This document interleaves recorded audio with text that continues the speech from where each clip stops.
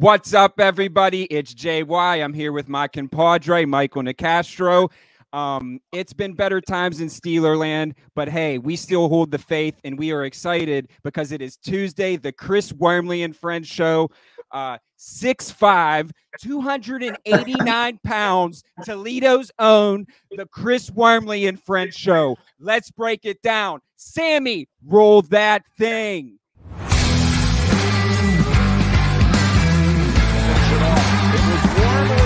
He's having a big day.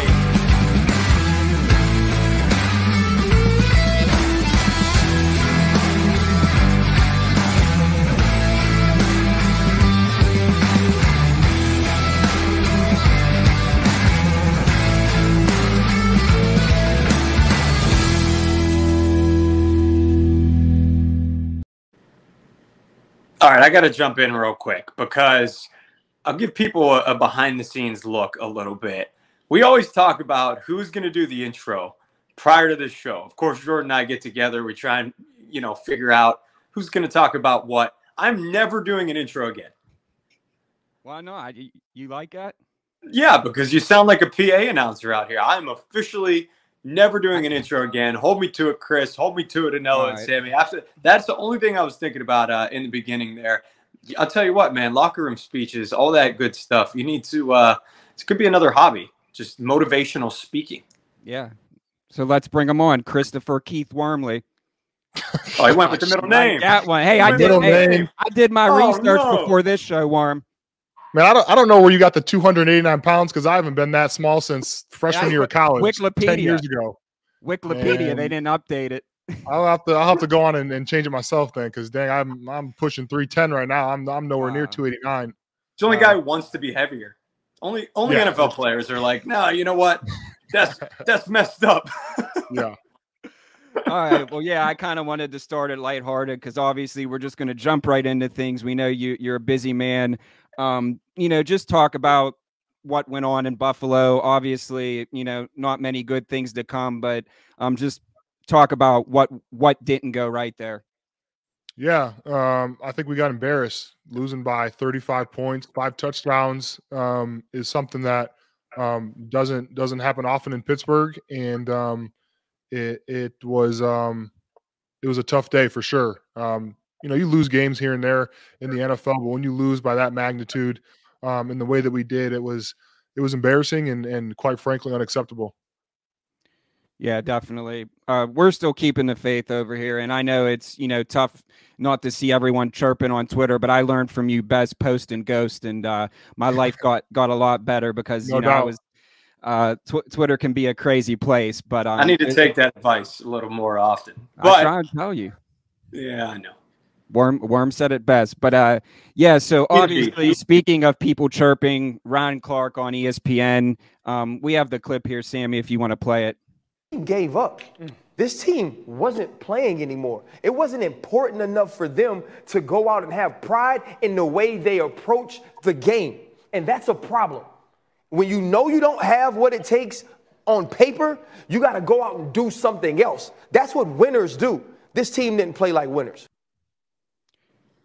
And I know, that's his job to talk about this, but just like personally, does that mean anything to you, or you're just kind of, you're a professional and you're used to, it, or is it something that, just how do you really take that? How does the locker room take someone, who is a former Steeler Super Bowl champion that was there, but not currently in the locker room?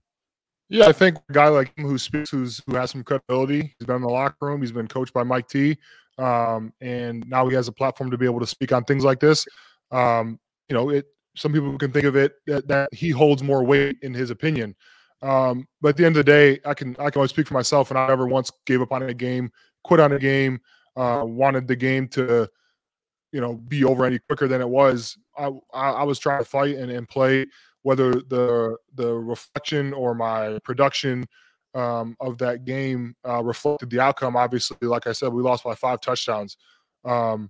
But at the end of the day, we're never looking to shy away from things, from hide from things, to blink, to bat an eye, anything like that. We're trying to win games, and when a guy like that has an opinion, like I said, people listen to it, and he does have some credibility. But at the end of the day, there's never been one time in my life where I've gave up on a game or quit. Yeah, and I completely agree with that. Go ahead, Mike. Yeah, for sure. In terms of never giving up and keeping the fight, it sounds like Arthur Mollett, obviously a guy who's been with you for 2 years now, defensive back, challenged everybody in the locker room post-game, or at least, had some inspiring and motivational words. We are fortunate enough to get to talk to a guy who's in that locker room. Obviously, none of us were there. So break it down. Were you there? What'd you hear? And what's your takeaways? Yeah, I think Art's a very passionate guy. And like I said, after a game like that, feelings or emotions are running high. And I think he made a great point of us to love the game of football. You have to love this game, whether you're 1-4, 5-0, 17-0, whatever the circumstances. You have to love this game of football to continue week in, week out, especially when times are low, especially when we're, essentially in the doghouse when it comes to this NFL season so far, to continue to put in the work, to see the optimism that there still is in this long season that we have, and continue to go out there and fight. Yeah, no doubt about it. Is it something that caught your attention as well? Some laughing, some smiles. Obviously, we weren't able to see anything on television, but is it something that you kind of were bothered by? I actually honestly didn't see any of that. But I'm not going to sit here and call Art a liar. I'm sure he saw what he saw, and he had, he spoke up on it. And I think that's what sometimes you need a little kick in the butt to get going. But at the same time, I'm not going to take the approach of this being a funeral, being super sad and somber. At the end of the day, I'm a human being, and I can still, have an opinion, be able to crack a smile, even when things are the way they are. It doesn't allow me to feel a certain way when it comes to, Art's opinions or whoever's opinions are. Art feels a certain way, and he can handle his business the way he wants to. And I think as a team, we have to continue to stick together. And I think that was his biggest point, was just coming together, sticking together, staying together as a team. And I'm happy that Art stood up, spoke out, and at least got his opinions and feelings out there, because if he held it in, we would never have know how he's feeling. And sometimes that opinion of one guy can spark a good, healthy conversation and put a team in a better position. Yeah, it doesn't get any easier, but the good thing about this league and professional sports in general is there's always a chance to turn the page until the fat lady sings, if you will, or until you're eliminated from the playoffs. You guys aren't even close to that, of course. You're 5 games in at this point. But you have some fun coming to town. Tom Brady and the Tampa Bay Buccaneers, you're back at Acrisure Stadium. This has to be extremely exciting, of course, to try and get back on the right track against the GOAT, arguably. Chris, first of all, have you ever played Brady? I'm curious. Yeah, I played Brady once in 2019 when he was still on the Patriots. I think it was his last season there. And when I was with the Ravens, and we beat him, and it was cool to be able to beat essentially the greatest football player to ever live. He's won all the Super Bowls, has all the accolades and MVPs and all that cool stuff. So when you are able to beat somebody like that, it was pretty cool to me. But yeah, it's a new team with him, and this will be my first time playing with him on the Steelers. But we're looking to get win number 2 this year, and the Buccaneers are coming into town, and we're looking to get a win.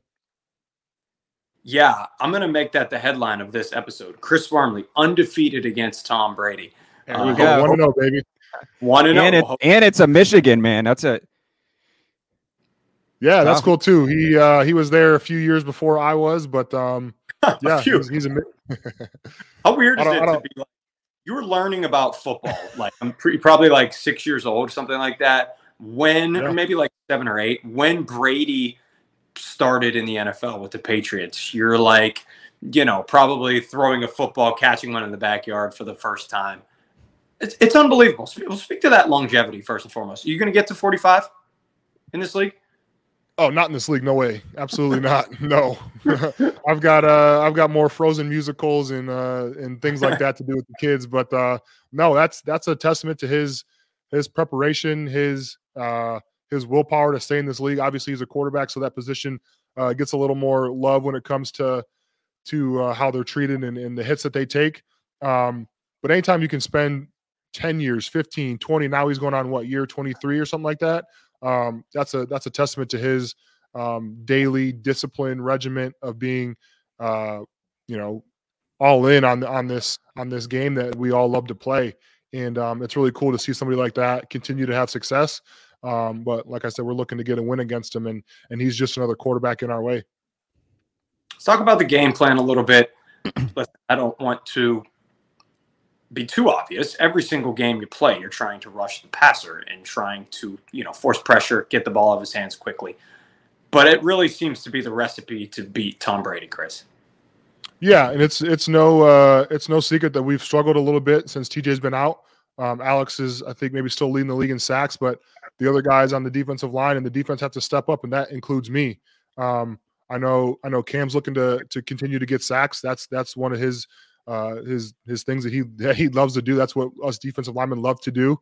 And I know that in order to have success against a team that Brady's on, you have to get to the quarterback. He loves to get the ball off extremely fast. He loves to check down when the receivers deep aren't open. So we have to be really not only on the defensive line getting the pass rush, but we have to be squared away on our coverages and being and making sure that those check downs and those long balls aren't there for him, so we can get there. I'm going to ask you to put your analyst hat on. You like doing this from time to time. Obviously, I think you have a big career in this after football at the age of 46, whenever you do hang it up.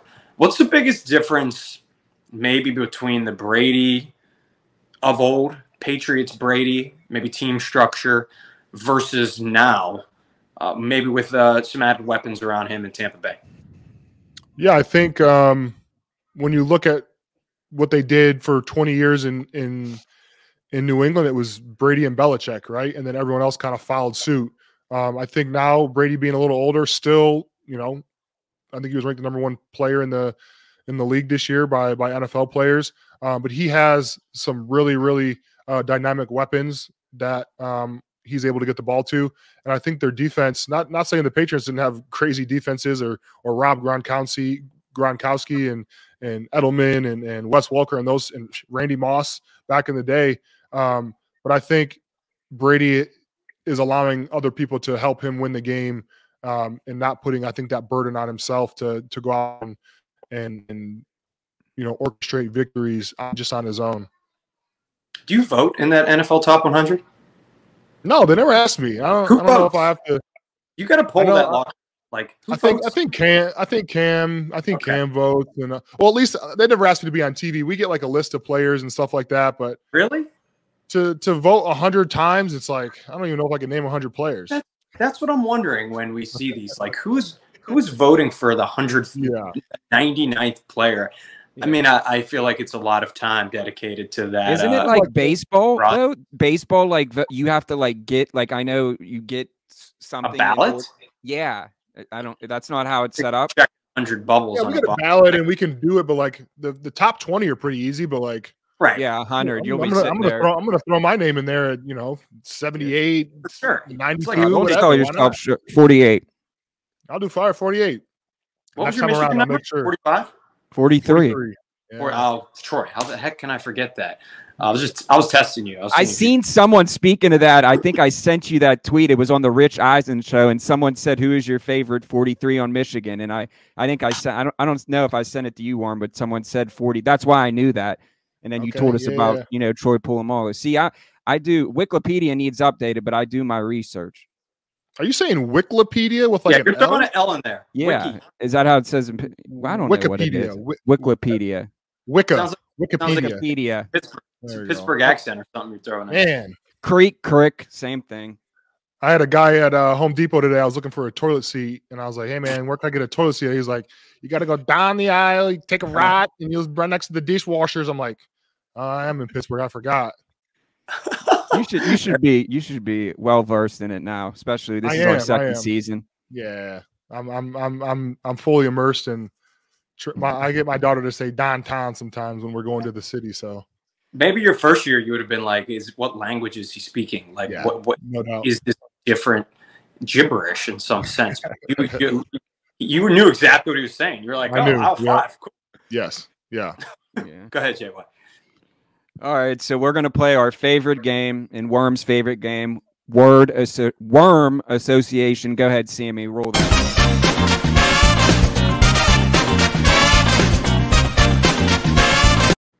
Brought to you by Wikipedia. Yep. There you go. Down at the creek. Yeah. Wikipedia down at the creek. All right. We'll start with this one because I'm going to need some help with this parenting. Oh, man. I got about 2 weeks until I'm a dad. Yeah, man. It's the greatest thing you'll ever do. That's what I hear. I'm excited. That's what your warmest. That's the answer. Greatest thing you ever do. Yeah, that's all you need to say. All right, so we'll go to something not as fun. Penn State. Sorry, Muth. Go blue, man. I mean, I'm excited for that game. I got a little wager with Muth on that, and one of my old trainers that was with us last year with the Steelers, he went to Penn State. We got a bottle of whiskey on that game as well. So I'm looking to come up a couple $100 and a good bottle of whiskey by Saturday night. So I'm excited for that matchup. It's gonna be fun. It's just a couple hundred. Come on, Worm. No, I'm not looking to like take Moose like the whole game check. I'd much rather take his money and have him wear a Michigan shirt and take a picture of it and that's have the best that for a whole week. No doubt. All right, pizza toppings. You have pepperoni, sausage, anchovies. People want to know. Yeah, if I had to, well, I used to make pizzas in high school. That was I seen you making a pizza last week. You did a radio show, so I didn't know. Was that like the worm special? What was that? What was on that? I put pepperoni, bacon, and onions on that one. But if I had to choose, I would go. I guess I had options, but I usually do pepperoni, jalapeno, and sausage. Wow. See, I wish I liked jalapenos. I don't like hot stuff. No wonder you needed a toilet seat. Yeah. No. Hold on. That was, I needed a toilet seat because I broke the toilet seat, not because the jalapenos broke the toilet seat. Fair enough. All right, one more. Pepsi or Coke? I don't drink pop, but if I did, I knew that was coming. I would do Coke for sure. I was in Mexico this past summer, and I had a Mexican Coke, and it was delicious. It was so good. Oh yeah, they make like the Coca-Colas with real like sugarcane sugar. Like those are the best ones. You go down to the Strip District and you can get them at the candy shop. They're amazing. It's so good, yeah. All right. Well, do you have anything else for Worm, Mike? No, I would just say find him on Wikipedia. Okay. And we'll change his weight. There we go. Yeah, what they got to update it. What are you, 310 now? I said 289. They 6'5" though. You didn't grow or shrink, did you? I just gained a lot of muscle. Got a 6-pack now. 2% body fat. Yeah, there we go. Pizza, sausage, and I do have one thing that I want to say. Just on Sunday, when you're rushing from the nose tackle position, please just do me a favor and sack Tom Brady, so I can tell my friends that my friend sacked Tom Brady. Can you just do that for me? And just look up at the TV screen and say, "This is for you, Jay." Don't even. I don't know for me. I'm here, JY. I'm here to service you and your storytelling to your boys. That's what I'm here for. Thank you. If that's all, I can die happy. That's all I know. No doubt. And also, if you do play until you're 46, that's going to run into your presidential campaign, Big Worm 2024. You think I can do both at the same time, or? Yeah, I think you have to be. You have to wait until you're 35 to be the president, but they might make an exception for you. I hope so. You got to. My campaign manager JY has got to. Yeah. Well, we'll start off Mayor Toledo, and then go from there. Oh man, no, Mayor Wade in Toledo's doing a great job, so I'm gonna leave it to him. All right, man. Toledo Zone. Thank you, Chris. Good luck Sunday. Disney on Ice. Disney on Ice. Enjoy, and we'll be back next week, hopefully with a victory and a worm sacking Tom Brady. Yes, sir. Thanks, boys. And that's a wrap. Hope you don't miss us too much until next time. Follow the Sick Podcast Steelers Crazy on YouTube, Instagram, Facebook, Google Play, and Apple Podcasts.